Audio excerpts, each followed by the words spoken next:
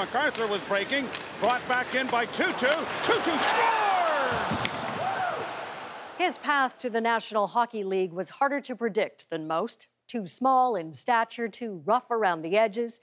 But Jordin Tootoo beat the odds. A tough childhood, a devastating personal loss, and his own demons.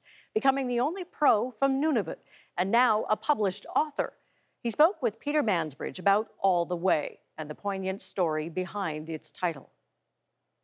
You talk in your book about hockey in some ways being an escape for you growing up, that getting out to that lake or getting to the arena, that got you away from the problems you saw of Northern life?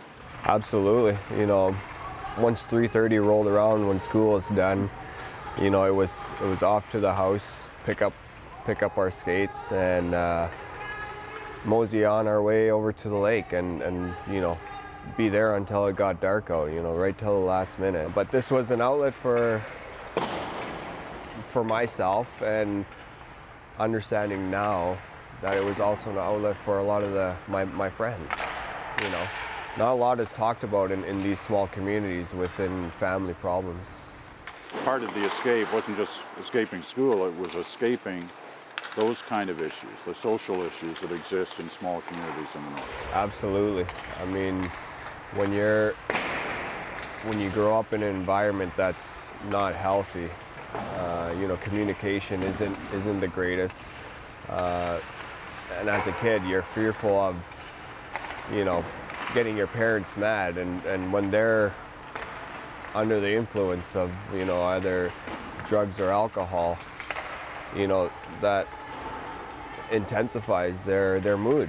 And as kids, you want to stay away from that. And you know, it was an outlet that you know, every kid almost used. Did you talk about it as kids? Absolutely not. You didn't talk about it? No, you know, it was, I guess, frowned upon. You know, like I said, everybody knows everybody. So what happened behind closed doors stayed behind closed doors.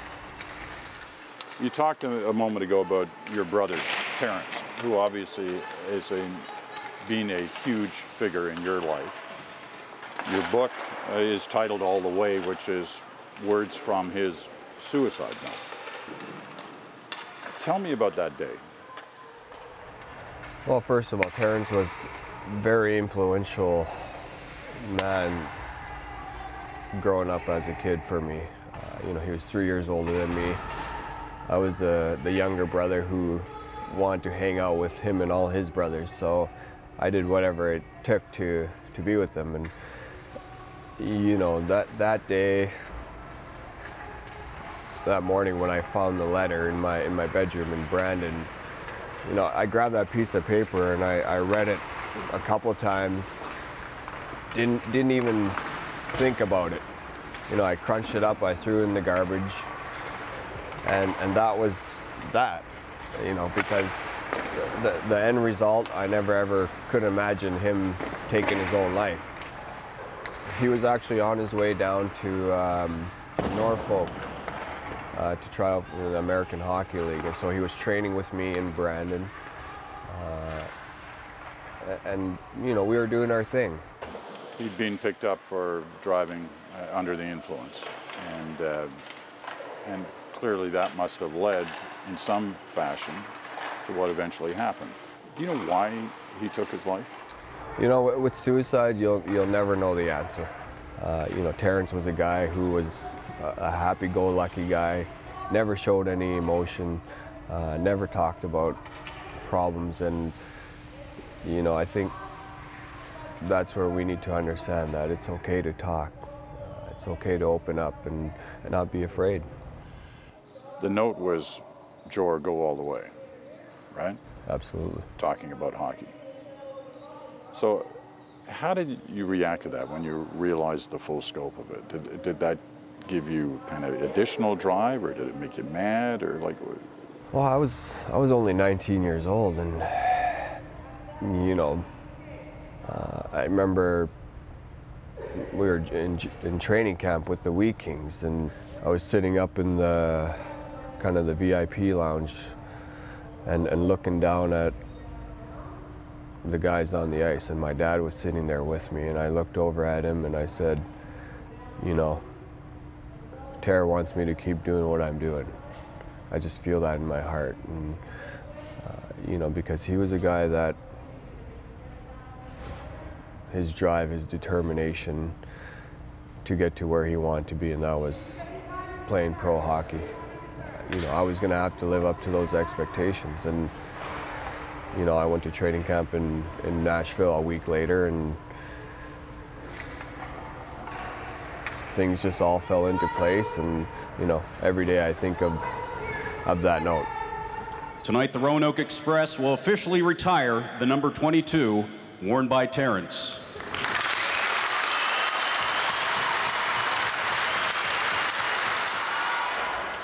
Tell me about what this has meant to you and your relationship with kids in the North. We talked about this a moment ago, and one of the big challenges in the North is the suicide question, which at times feels, and you kind of hint at it in the book, that it's almost like a career option for some kids in the Arctic, you know, like suicide, which for a lot of us in southern Canada, we can't quite grasp.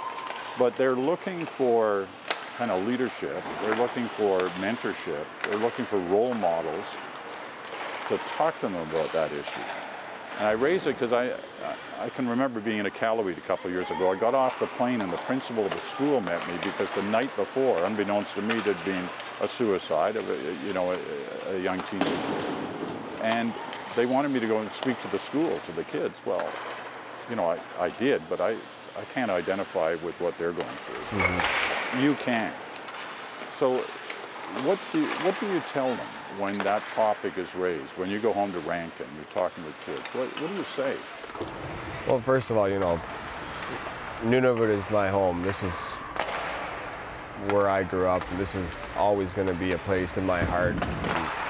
It's an honor to be a role model for, you know, our people up in Nunavut and across North America for the Aboriginal community. You know, growing up in Nunavut, it's very isolated. I mean, you talk about winter times being minus 50 and dark 20 hours a day. So, you know, depression sets into place. And, you know, I think that the biggest thing I talk about is about loving yourself, being comfortable in your own skin, being proud of where you come from. You know, it's not easy living in the Arctic. You know, when I talk to the young kids, you know, I always make sure I talk about being open and honest and not being afraid to talk. You know, because I can relate. Growing up. Can you relate? I know you can relate in the growing up, but they must look at you and say, wow, you know, in a couple of days he's getting back on that jet and he's heading back to New York or Nashville or Detroit or wherever he may be going. Does he really get it? Does he really understand what we're going through? Absolutely, I do. You know, I talk to a lot of people up north on a daily basis, and you know, I understand that it's a situation that they put themselves in. They're so used to growing up in a community where they know everybody, and they come down south and, you know, they don't know anything. You know, that's an opportunity to make yourself a better person by realizing that, you know, the sky's the limit. No one's going to do it for you. No one, you know, told me how to get to where I am today, other than the fact of me mentally grinding it out on a daily basis for 10, 12 years of my hockey career. That's just a taste of Peter's conversation with Jordin Tootoo, his guest on this week's One-on-One. You have several options to see the entire interview this weekend on CBC News Network beginning Saturday, and on CBC Television Sunday at 12:30 p.m., 1 p.m. in Newfoundland.